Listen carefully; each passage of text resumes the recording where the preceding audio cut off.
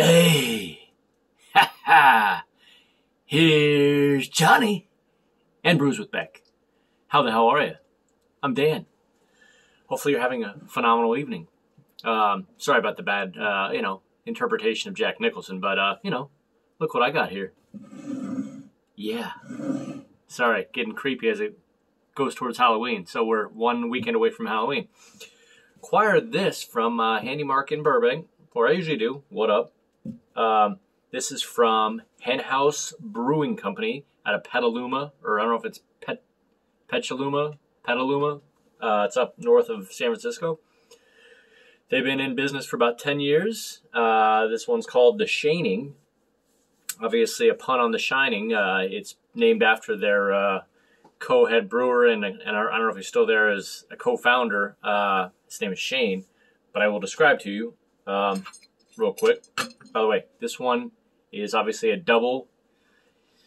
I don't know if it's a hazy or New England, but either way, double hazy IPA coming in at 9.1 on the Richter. There you go. 2. Be quiet. At least so creepily quiet. But the full description on this one, it's literally 11 days in the can, so super fresh. Says, we took luscious fruit notes of Kubrick's Landing and turned it up to 11. Another majestic combination of Mosaic, Moteca, and Mandarina Bavaria hops up here in to bring some hella lychee, overripe mango, melon, honeydew, and just a touch of some grassy vibes. This is a beer you're going to want to sip on forever and ever and ever, yada, yada, yada. And to paraphrase Bob, who paraphrased The Shining, places are like people, some Shane and some don't. So in a world full of people, be a Shane. Get like us. So there you go. I'm looking forward to notes of grassy and mango and melon, but, from seeing those, I mean, I don't know if I've had something with Mandarina Bavaria, but, that's pretty much just bringing, like, mandarin and clementine and orange, like, so orange citrus to it. Moteca, Mosaic, you're just always supposed to get kind of tropical, blueberry, bubblegum, maybe sometimes dank for me. And Moteca is I believe, just kind of tropical. Might get spicy and a little bit of rosemary. Still haven't got that rosemary from that hop, but we'll see. But getting creepy, getting close to Halloween. My boy Shane / Jack here, ready to pour this 9.1 bad boy. So let's do it, shall we? My buffs came with me. All right. You know the drill. You see that like button directly below me? Do me a small favor right now. Crush it. Easy crush of that like button. And crush the subscribe button and notification bell. That way you can come with all these quality beers all the time. All right, all right, all right. Bring it back in here. Boom. Looking like orange juice, right? Makes sense because you got Mandarina Bavaria that's very orangey. All right. Let's dig in. Let's get an aroma check. Smelling, getting like a mango peach with a little bit of orange, but definitely like a mango peach thing going to it. Very tropical fruit meets, mango, orange, and peach. All right. Smell a little bit of like the malt and maybe some dry hop from it, but we'll see. All right. No words, just emotions. Here's Danny.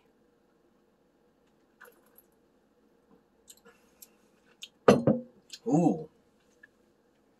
Yeah, I see what they're saying. Melon, I don't really have honeydew that much, but definitely like the non-sweet melon part of it. They say overripe mango. Maybe, but it's got like a creamy melon right off the hint. They might have just a little lupulin powder, just a twinge of dankness.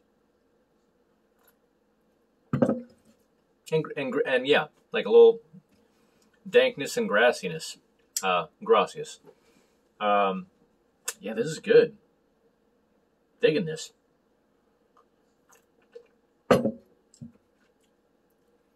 I even do get, funny enough, a little bit of like slight, but you know, as they say from Mosaic, little kind of like, I don't know why, but you know, not like sugary bubble gum, but kind of bubble gum, but like blueberry bubble gum. But more on that. Starting to be a little peppery at the end. More on that melon kind of lupulin powder grassiness going in there. With a little bit of grapefruit, a little bit of pineapple, but not sweet.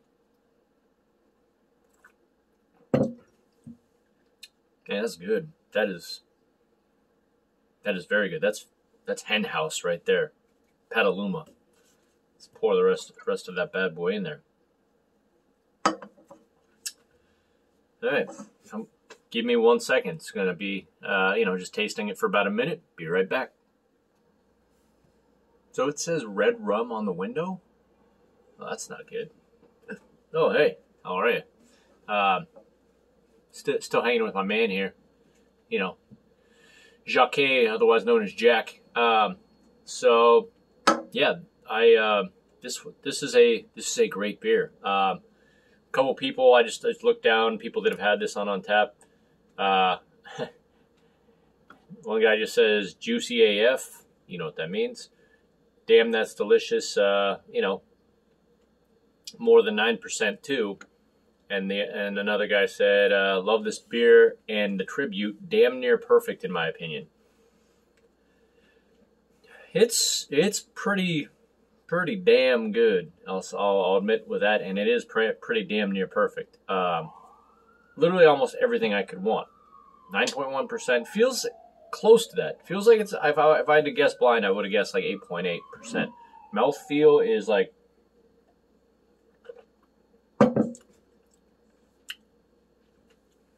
not big. It's kind of like it's kind of ever so like grapefruit peel, kind of slightly tart, sour, refreshing.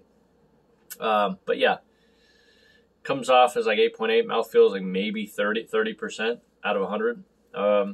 But yeah, you get little pineapple, little grapefruit peel, grassiness, little bit of like lupulin powder meets like a little bit of dank, little bit of pepper at the end.